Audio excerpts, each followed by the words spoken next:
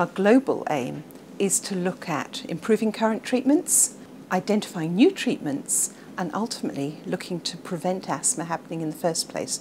I think we're still quite a long way off curing asthma, but I think those other things are really realistic goals. When it was set up, it was unique in that there was no centre that involved so many different organisations, and these are organisations that historically have tended to compete with each other, so we achieve a lot more working together than we would working in competition.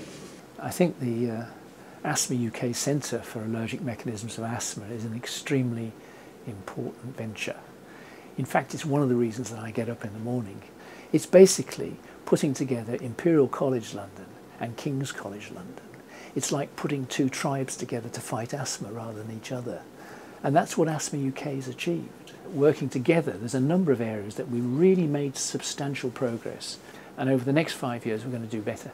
There are a number of different investigators from all different fields, and I think it's really vital that we have interaction between people who spend all day in the lab looking at cells versus those people who are actually seeing the patients.